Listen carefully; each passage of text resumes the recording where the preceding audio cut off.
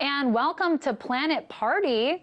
NASA says its Kepler telescope has discovered a whopping 715 planets outside our solar system, by far the biggest batch of planets ever unveiled at once. The discovery of the 700 additional celestial bodies pushes the number of planets discovered in the galaxy to about 1,700. NASA says 95% of the planets discovered are smaller than Neptune, but keep in mind Neptune is about 4 times the size of Earth, so we're still talking about big discoveries here.